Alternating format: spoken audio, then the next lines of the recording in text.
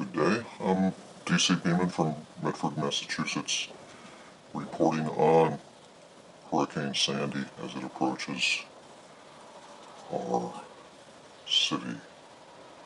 So far, just rain and wind. No flooding so far, but we'll keep you informed. And stay here. We talked to one of them just a little while ago. He's going to stay as long as he can, but they are certainly encouraging people to get out of here because the wind's only going to pick up here in Bianca, Randy. All right, John, thank you. Of course, they did send out that reverse 911 call to those low-lying areas of Situate, and this is happening in quite a few communities, advising people, it's voluntary, but they're advising people they should be getting out, and obviously the police are following up and people stray into danger.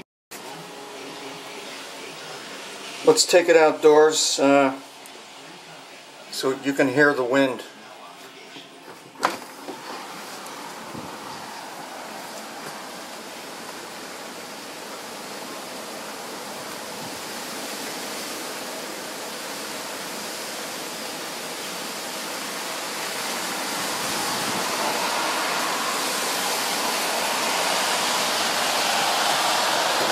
That fence is the one that the windstorm sent a tree limb through the other day. I had to repair it. The day that the Dalai Lama came to visit.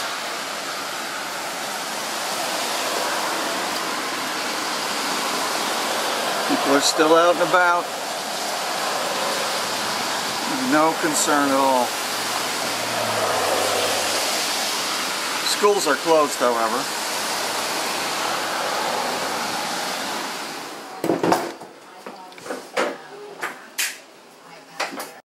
What's happening?